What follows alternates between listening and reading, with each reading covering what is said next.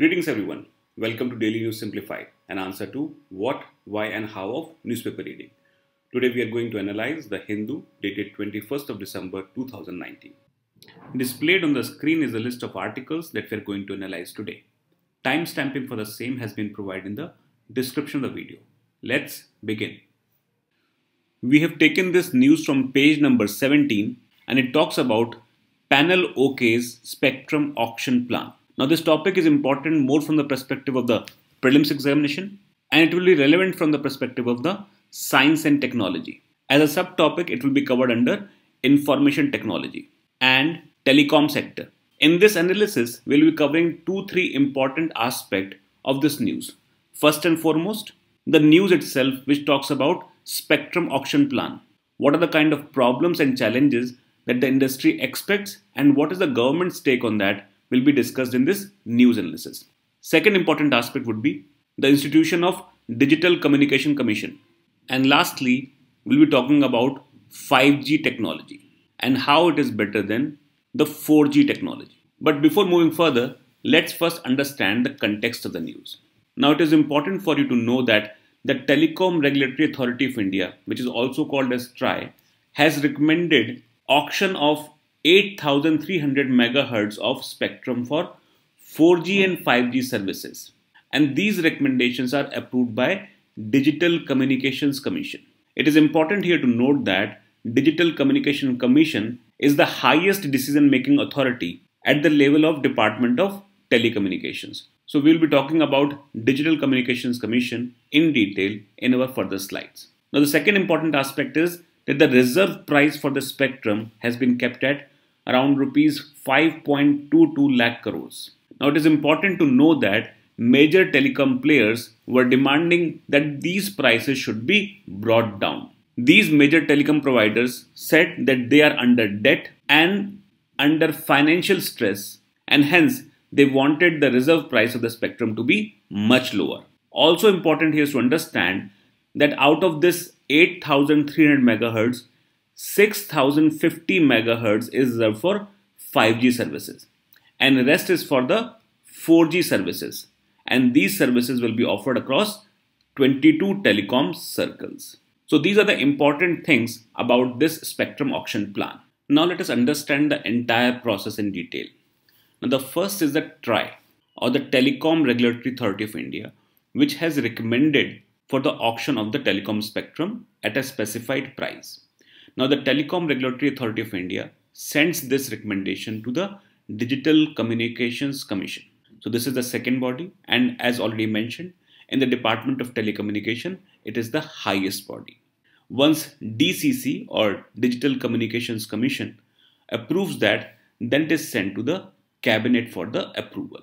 And once it is approved by the Cabinet, the spectrum will be auctioned. It is expected that the auction will take place in the month of March, April 2020. Now let's understand the genesis of the body which is called as Digital Communications Commission. Now it is important here to know that Digital Communications Commission was erstwhile Telecom Communication. It was set up by the Government of India via a resolution dated 11th of April 1989. At the same time, you should know that this commission had administrative as well as financial powers. These powers were bestowed by the Government of India to deal with various aspects of telecommunication. Now the government, via a resolution on 22nd of October 2018, has redesignated the Telecom Commission as Digital Communications Commission, which in short is called as DCC. The Digital Communication basically comprises of chairman and 4 full-time members and 4 part-time members. Now as far as full-time members are concerned, the members basically come from the finance, production, service and technology. At the same time, the Secretary of the Government of India in the Department of Telecommunications is the ex officio chairman of the Digital Communications Commission. The part-time members of Digital Communications are Chief Executive Officer Niti Aayog, Secretary Department of Economic Affairs, Secretary Ministry of Electronics and Information Technology, and Secretary Department of Industrial Policy and Promotion. So these are the people who basically man Digital Communications Commission. Now please take a note that these are important facts and you should keep this thing in mind for the prelims examination. At the same time, you should also know that Digital Communications Commission has been entrusted the responsibility to formulate the policy of Department of Telecommunication for the approval of government, prepare the budget for the Department of Telecommunication for each financial year and getting it approved by the government, and implementation of government's policy in all matters concerning telecommunication. So this is what the mandate of DCC is all about. Formulate, prepare budget and implementation of government policy. Now let's focus our attention about 5G. Now when we talk about generation, we know that we have seen 2G communication, 3G communication and 4G communication. So in this, G is referred to as generation. So when we talk about 5G, it is the 5th generation of cellular technology that will provide faster and more reliable communication with ultra low latency. Now again, it is important to know what is the meaning of latency. Latency is defined as the amount of time data takes to travel between a source and destination. So this is what the latency rate means. Now 5G communication has ultra low latency rate. It has a latency rate of just 1 microsecond. In comparison, if we talk about 4G communication, 4G has latency rate of around 10 microsecond. So you can see that this communication system is around 10 times faster than the next best 4G communication. Now as per the government panel report, 5G will have peak network data speed of around 2 to 20 gigabits per second. It is also important here to understand that 4G technology currently offers 6 to 7 megabits per second in India. However, the Western counterpart of 4G offers around 25 Mbps. So we can see that there will be a significant jump in the data speed when the 5G is rolled out. Now it brings us to the next question. Who or how does it benefit? First, all those things which require heavy data content like 8K movies, games, etc. These can be done in seconds and this is where the maximum benefit would be. At the same time, 5G would impact economy in much bigger ways. Once Internet of Things and machine-to-machine communications becomes much more robust, it will be supporting much larger range of applications and services, which would include like driverless vehicles, telecommunication surgery, and real-time data analysis. According to the government panel, the 5G technology will revolutionize all sectors of economy from industrial to commercial, educational, healthcare, agriculture, finance, and social sectors. So the benefits, if we talk about of 5G, are far and wide. It is expected that 5G would create an economic impact of $1 trillion by the year 2035. Some private operators like Ericsson projects that the impact of 5G technology in terms of revenue potential would be around $27 billion by 2026. This is something which is very important for us to know, that this technology is going to be the pivot for the economy in the future. At the same time, we need to know that in April of 2019, South Korea and US became the first countries to commercially launch 5G services. So this topic of 5G is very important from the perspective of prelims examination, and you should make your notes about this topic in detail. On the page number 10 of today's newspaper, there is an image which talks about imperfect sync. It showcases an image where a CSF contingent is marching at their passing out parade. Now this topic is important more from the perspective of General Studies paper 3, and it shall be covered under the topic security. As a subtopic, there is a clear mention various security forces, agencies and their mandate. In this context, it is important for us to go through Central Armed Police Forces. The reason for this is very simple. CISF or Central Industrial Security Forces comes under the ambit of Central Armed Police Forces. Now let's understand the nature of Central Armed Police Forces. First and foremost, there are 5 Central Armed Police Forces which are named. First, the Border Security Force. Second, Central Industrial Security Force. Third, Central Reserve Police Force. Fourth, Indo-Tibetan Border Police. And fifth, Sashastra Seema Bal. One Central Paramilitary Force or CPMF, which is named as Assam Rifles, is under the Ministry of Home Affairs. So this is what the structure of in terms of Central Armed Police Forces. At the same time, they are divided as Border Guarding Forces. Now when we talk about Border Guarding Forces, then Assam Rifles, Border Security Forces, Indo-Tibetan Border Police and Sashastra Seema Bal are considered to be border guarding forces. So these are 4 in number. At the same time, when we talk about internal security forces, then CRPF comes to picture. CRPF is deployed to assist civil administration under the state, government and union territories. And there is a clear-cut idea about how Central Reserve Police Forces will be deployed. They will be deployed in the matters relating to maintenance of public order, internal security and counter-insurgency.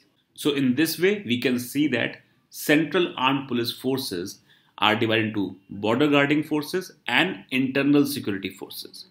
Apart from that, there is also a security force for important installations. So the third category about which we should talk about is security forces for important installations. Now this is where Central Industrial Security Force comes into picture.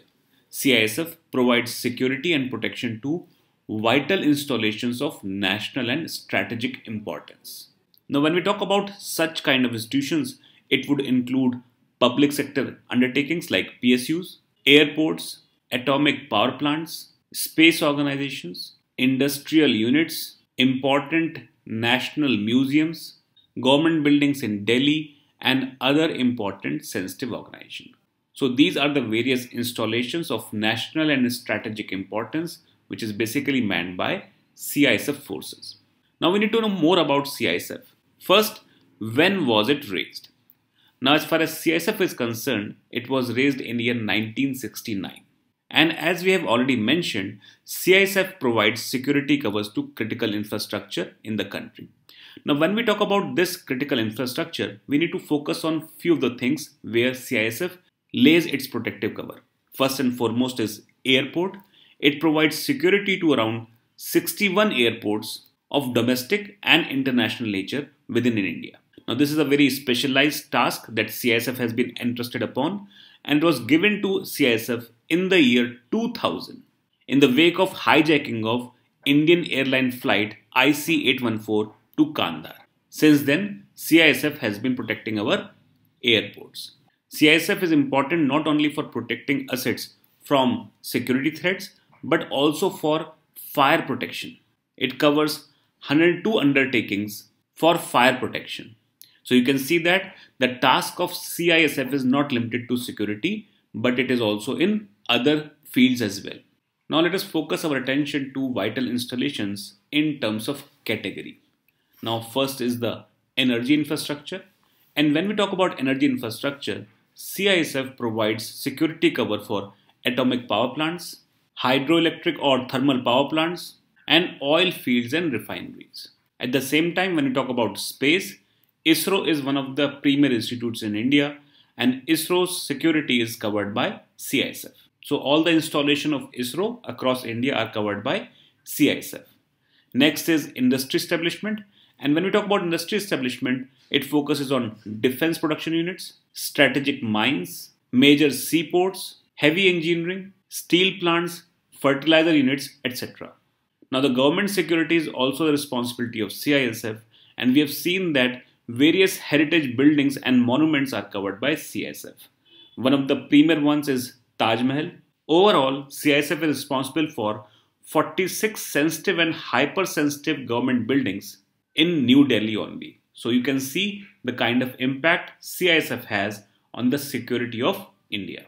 Apart from this, CISF also provides technical consultancy. CISF provides security and fire protection to industries in public and private sector. And for this, it acts as a technical consultancy body. Apart from this, foreign deployment is also part of CISF duty, and recently United Nations Stabilization Mission in Haiti is also manned by Central Industrial Security Forces. Now you must have also seen that CISF also guards private citizens. Now how it is possible given the fact CISF is a government agency? Now you need to understand that CISF Act was amended to enable force to provide security on payment basis to private or joint venture industrial undertaking which are vital for the security and economy of the country. At the same time, we know that largest refinery in India, which is Reliance in Jamnagar, is also guarded by CISF, and it is so as it is considered vital for the security and economy of the country. So in this way, you can see that CISF provides security blanket to wide network of institutions and organizations. At the same time, the nature of work is also very wide. This topic is important more from the perspective of the mains examination, and it is important in terms of the security forces under GS paper 3. We have taken this news from page number 11, and it talks about Army to sign deal for 6 Apache helicopters with the US. Now this news is important from the perspective of science and technology, and it will be covered under defense.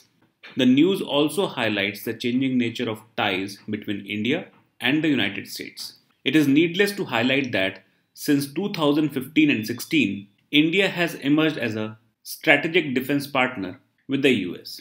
And in this context, this news is important. Another significant aspect is that this deal is about Army.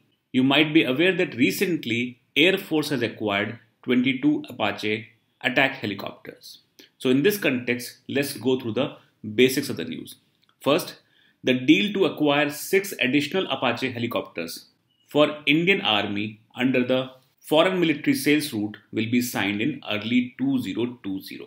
Now as already mentioned, in 2015, India and US had signed $3 billion deal for 22 AH-64E Apache helicopter and 15 Chinook helicopters. Now you must be aware that Chinook is heavy lift helicopters for the Indian Air Force. In the May this year, the Indian Air Force has already inducted 8 Apache based helicopters in the Pathankot. So these are the important things about this deal. Now we need to know more about this attack helicopter, which is the mainstay of the US defense as well. The first thing that we need to know is that Apache is a multi-role combat helicopter. And when we say multi-role, one of the primary roles that it performs is of data collection. It can enter deep into the Army territory, and it has got a very robust radar system through which it can collect data and can transfer it to the radar system. So this is again a very important facet of this article. As we have seen in various US missions, it is the main attack helicopter of the US Army. It is an all-weather attack helicopter that can engage both in air and ground targets. Now when we talk about the deal that US and India have signed, this Apache helicopter has been customized in accordance to the need of India to enhance their defensive capability, to counter ground armored threats and modernize its armed forces. Now some of the characteristic features of this Apache helicopter are that it has fire control radars, it is armed with Hellfire missiles, which is more of an anti-tank missile. In the time to come, when India develops its Nag, that is anti-tank missile, and Helena, then these missiles can also be launched through the Apache helicopter. Apart from that, this helicopter system has its defense system as well. It has Stinger Block 192H missile system as well. This helicopter is capable to operate in any kind of weather and visibility condition, which includes night vision as well. Apart from that, it has got inertial navigation system, which helps in the navigation in the hostile enemy territory. Now, few of the things which make this helicopter one of the leading ones in the world is that it has got low radar signature. So it is relatively stealthy in nature and can enter enemy territory without detection. It has the capability to destroy enemy tanks, armored personal carriers, and fortified enemy positions in any kind of terrains, which include mountainous terrains as well. The ability of Apache to trek through mountainous terrains makes it a significant addition to India's defense capability. At the same time, it provides cover to army tanks, infantry during hostile condition. It will bolster India's ability to defend its homeland and deter regional threats. Now, in the similar context, you must also know about foreign military sales. Now, FMS or foreign military sales is more of a security assistance program of the US under its Arms Export Control Act, that is AECA. It primarily is aimed at strengthening strategic partnership with foreign countries, and in this case with India. It is more of a government to government agreement. Now, according to this foreign military sales, government to government agreement is signed for military sales and services. You must also be aware that in 2008, the bilateral trade between India and US in the defense sector was almost zero. However, when we talk about the current situation, US is one of the leading defense partner with India. Now, through the FMS, that is foreign military sales, government to government military sales from US to India in the recent year is valued at US dollar 1.62 billion. Now, through this deal, the government has procured C-17 transport aircrafts, Harpoon missiles, support for C-130J Super Hercules aircraft, and chemical, biological, radiological, and nuclear support agreement. Apart from this, government is also planning to engage with the US government for many other foreign military sales, which includes rifles as well. So this topic is important more from the perspective of prelims examination, and you can expect a question or two about the same helicopter in the coming exam as well. On the page number 17 of today's newspaper, there's an article about Operation Twists, and it talks about yield on the government bonds drop. Now, this article was covered exhaustively yesterday, that is 20th of December 2019 by Mangal sir. Please go through the article as discussed by Mangal sir for a complete grasp on the topic, where Mangal sir has discussed everything about Operation Twist, which includes questions from the previous years as well. There is also an article about Bharat Bond ETF, which was subscribed 1.7 times. Now, this article again was covered on 5th of December 2019, where Arun sir has discussed all about in terms of features, benefits, and overall impact of Bharat Bond. In this context, it is important for you to go back and go through this article of 5th of December 2019. Based on today's discussion, let's take up practice questions. Practice question number 1. Which of the following statements are correct about Digital Communications Commission? The first is, Minister of Telecommunication is the ex officio chairman of Digital Communications Commission. This is incorrect. The Secretary of the Government of India in the Department of Telecommunications is the ex officio chairman of the Commission, and hence this statement is incorrect. Second is, it is the highest decision-making body at the Department of Telecommunication. This statement is correct. By this logic, the correct answer is option B, that is 2 only. Let's take the next question. Which of the following statements are correct about Central Industrial Security Forces or CISF? First, it provides only security cover to government establishment in India. This is incorrect, as not only security but also fire safety cover is also provided by CISF. So this is incorrect. Second, since its inception, CISF has been providing security to airports. Now, CISF was established in 1969 and it started providing security cover at airports from 2000 onwards after Kandahar episode. And hence, the second statement is also incorrect. The third is, it comes under the Ministry of Defense. This again is incorrect, as the department is under the Ministry of Home Affairs. So all the statements are incorrect, and correct answer is option D, that is none of the above. With this, we have come to the end of today's session. Let's move to the question of the day.